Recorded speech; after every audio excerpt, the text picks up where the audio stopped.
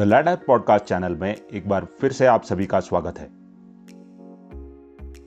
Indian air force द्वारा हाल ही में unmarried mail और फीमेल कैंडिडेट्स अग्निवीर वायु इनटेक 01/2025 अग्निपथ स्कीम के तहत नोटिफिकेशन जारी किया था।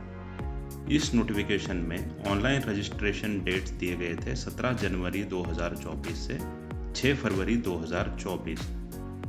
अभी रिसेंट अपडेट में ये जो लास्ट डेट 6 फरवरी 2024 है उसको बढ़ा के 11 फरवरी 2024 किया गया है। हालांकि ऑनलाइन एग्ज़ाम डेट जो 17 मार्च 2024 के बाद होगा वो फिक्स्ड है। तो आज के इस एपिसोड में अग्निवीर वायु 01/2025 नोटिफिकेशन के बारे में ज़्यादा जानकारी लेंगे। इस जॉब को पाने के लिए आपको ऑनलाइन एप्लीकेशन फॉर्म एयरफोर्स के ऑफिशियल वेबसाइट पे दिए गए लिंक पर अप्लाई करना चाहिए और इस जॉब के लिए सिर्फ ऑनलाइन रजिस्ट्रेशन ही मान्यता रखा जाएगा। एलिजिबिलिटी के तौर पे पहले जानते हैं उम्र का लिमिटेशन।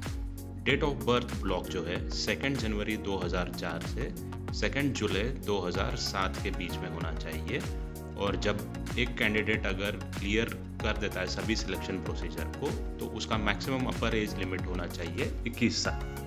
तो ये दोनों क्राइटेरिया जो एज लिमिटेशन के बारे में जानकारी दे रहे हैं।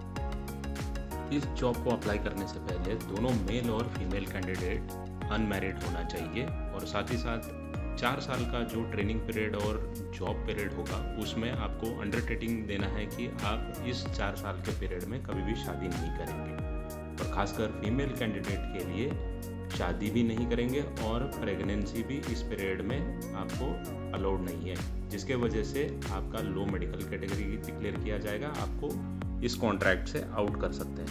ग्रेजुएशन के क्वालिफिकेशन तहत 2 कैटेगरी दिए हैं, साइंस सब्जेक्ट और नॉन साइंस सब्जेक्ट के बैकग्राउंड के हिसाब से। साइंस सब्जेक्ट्स में जो कैंडिडेट अप्लाई करना चाहते हैं वो इंटरमीडिएट 10+2 या इक्विवेलेंट एग्जामिनेशन मैथमेटिक्स, फिजिक्स या इंग्लिश सब्जेक्ट जो स्टेट, सेंट्रल और यूनियन टेरिटरी के मान्यता द्वारा एजुकेशन बोर्ड है उनसे मिनिमम 50% मार्क्स और एग्रीगेट 50% मार्क्स इन इंग्लिश पास होना चाहिए।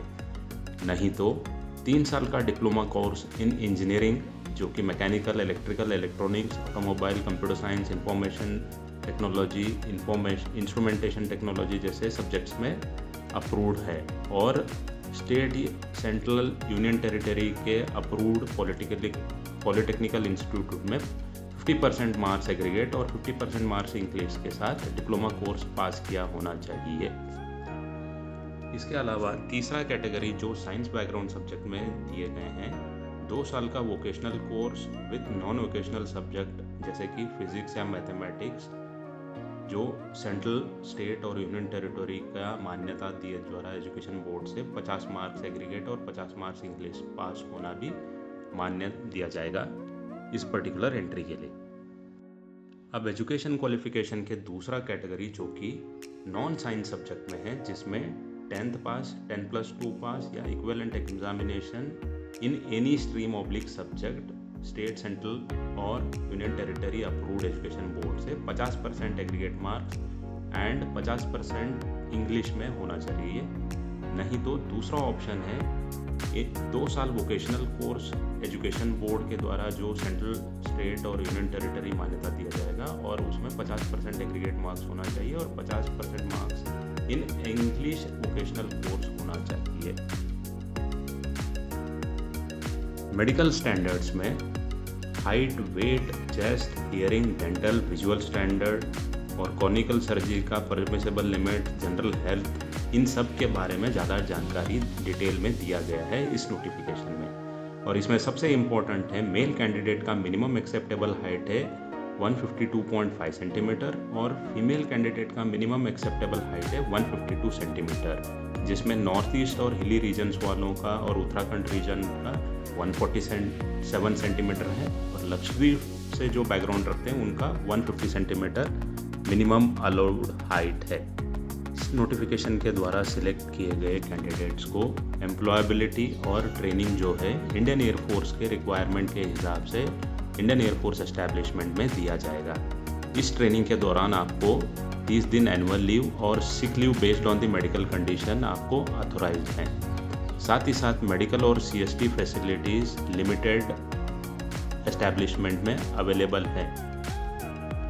अब जानते हैं इस नोटिफिकेशन में सबसे इम्पोर्टेंट और अहम चीज़ जिसके बारे में सभी एक्साइटेड रहते हैं, वो है पे अलाउंसेस और अलाइड बेनिफिट्स। इस जॉब में सिलेक्ट किए गए अग्निवीर वायु को 30,000 पर महीना फिक्स्ड इंक्रीमेंट ईयरली बेसिस पे मिलेगा। इस जॉब में DA TA as per CDA जो अप्लीकेबल है वो भी मिलेगा। साथ ही साथ राशन, क्लोथिंग और एकोमोडेशन, एलटीसी तथा अलग बेनिफिट्स भी अप्लीकेबल हैं।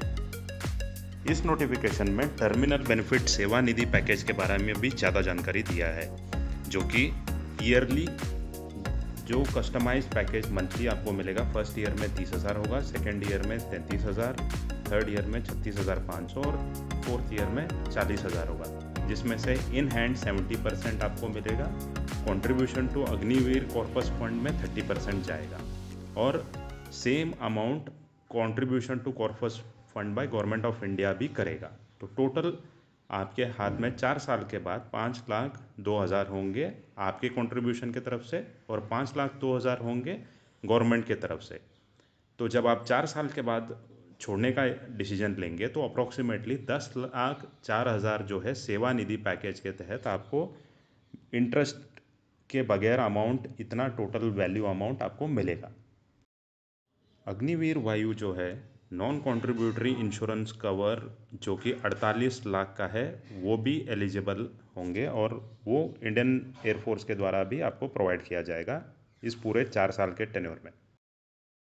इसके अलावा इस नोटिफिकेशन में selection procedure, exam time table और सिलेबस सब के बारे में ज़्यादा डिटेल में ज़्यादा जानकारी दिया गया है।